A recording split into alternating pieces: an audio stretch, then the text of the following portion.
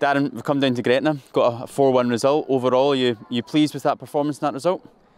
Yes, it was a difficult game. The pitch was sticky, the heat obviously plays a part.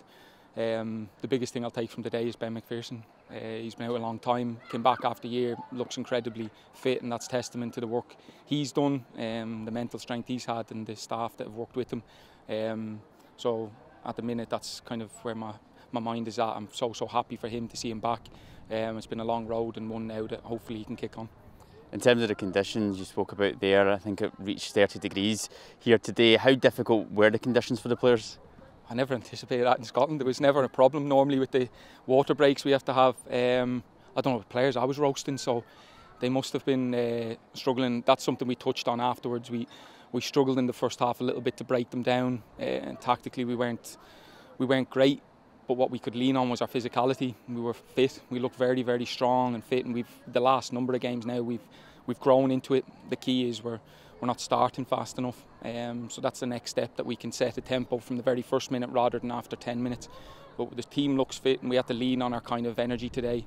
And as the game grew on, I felt like there was only one team that was going to go on and score goals. Gretna scored in the opening 2 minutes. How pleased were you then with the players' reaction towards the end of that first half and into the second half to get 4 goals and to get the win?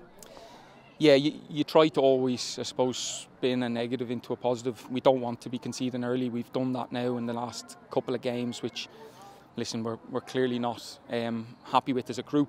But then the positive out of that is that tests your resolve, that tests your mentality as a group, and they never wobble. So there's a massive positive to take from that. Ideally, we're not in that circumstance, but we've been tested a few times this year. The things we talk on and train, it's all well and good talking and training when you're on a pitch and you go 1-0 down. We've been 2-0 down.